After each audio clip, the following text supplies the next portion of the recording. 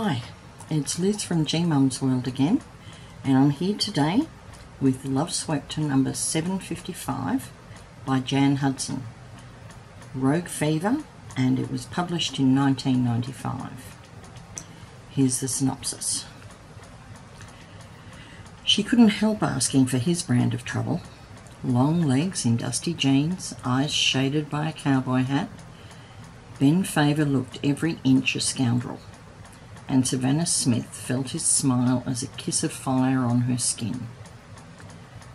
She'd come to the sleepy Mexican town to trace a con man, but her search kept getting sidetracked by a mesmerizing devil who made her burn.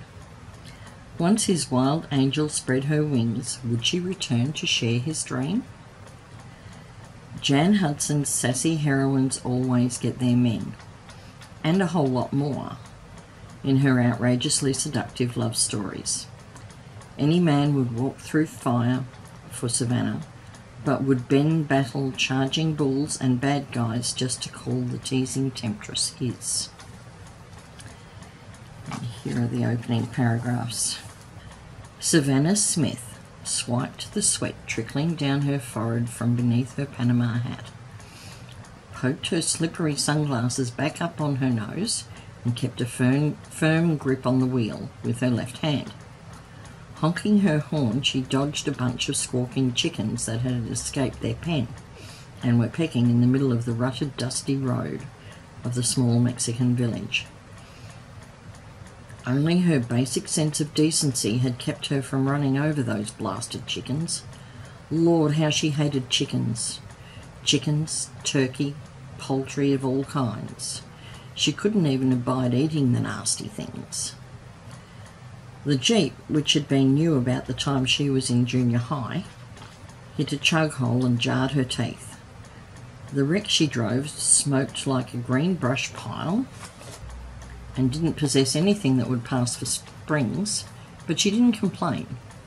She'd bought it cheap at the border in McAllen, Texas, and made it to Tres Lunas, Mexico, using only a little over a tank of gas and almost a third of a case of oil.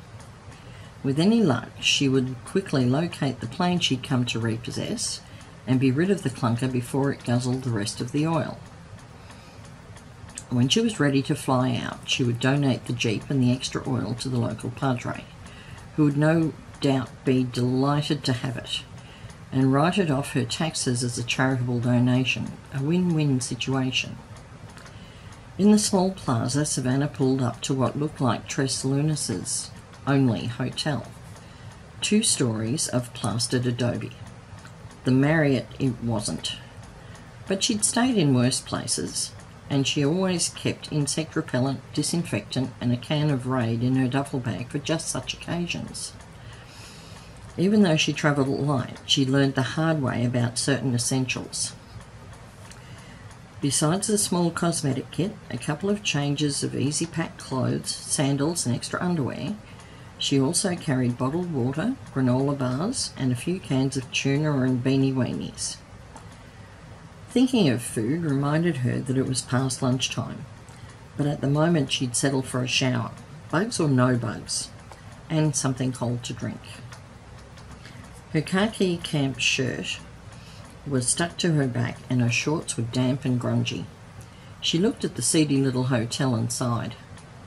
Air conditioning was too much to hope for. She grabbed her shoulder bag, hoisted her duffel, and went up the steps, past a dirty yellow dog dozing in the shade. The dog didn't move except to briefly crack open one brown eye as she passed.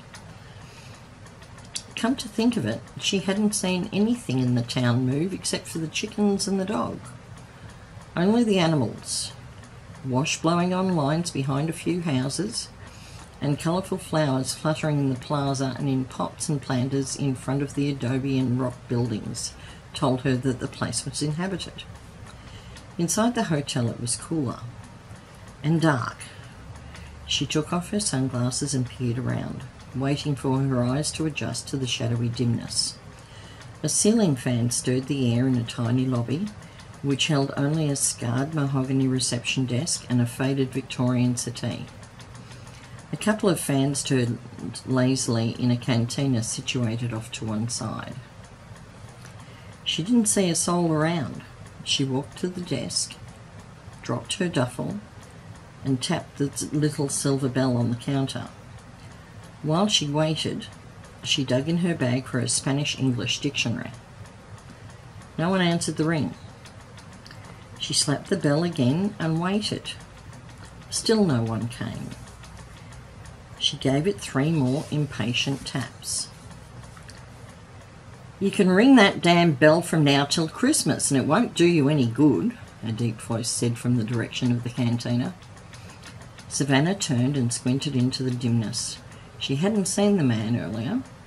His form only a dark outline. He sat with his chair reared back against a post, a straw cowboy hat pulled low over his brow, and his booted feet crossed and resting on the table. She took a step closer to him. "And why is that? This is a hotel, isn't it?" "Passes for one, but one's gone home for a siesta." "When will he be back?"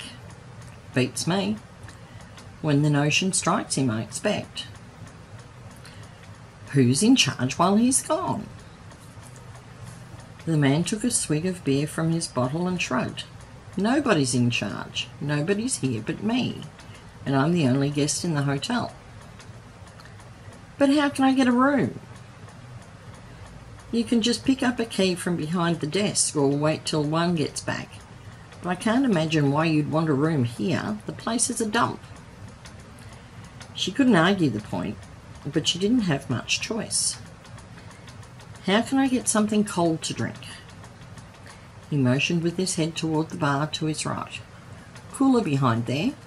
The beer and the orange juice are local and good. Soft drinks and mineral water are safe. Stay away from the other bottled waters. I think one fills them up in the kitchen." Savannah nodded, went to the cooler and selected an orange juice. She opened it and took a big swig, her parched throat welcoming the refreshment. She grabbed a second bottle and walked toward the man, thinking she might be able to glean some information that would make her job easier. At least he spoke English. Maybe he would know of a landing strip nearby. She could get in, fly out, and be home before her rent was due. She stopped a few feet from his table. He had to have heard her coming, but he didn't look up from beneath the hat brim that hid most of his face. The part that wasn't hidden was covered by a dark stubble that looked like a week's growth. His long legs remained propped on the table by one shaggy boot heel. His beer bottle rested at the crutch of dusty, well-worn jeans. His chambray shirt looked reasonably clean, but the sleeves had been ripped out at the shoulders, and she was certain that its variegated blue and white colour was more apt to have come from a run-in with an errant bleach jug than a creative tie-dye bath. The shirt was unsnapped halfway down, as if the girth of his chest had popped it open, and a very nice chest it was, covered with a dark tuft of hair and as tanned as his sinewy arms. This is a wonderful book filled with danger, suspense and fun. There are a couple of sex scenes in this book, but nothing explicit. It's a great read, and Jan Hudson's characters are strong and sassy. The banter between the characters is fun and sometimes serious. Look for Jan Hudson's books in the link below. You won't regret it. As always, if you like the video, please hit the subscribe button, hit the notification bell and smash the like button.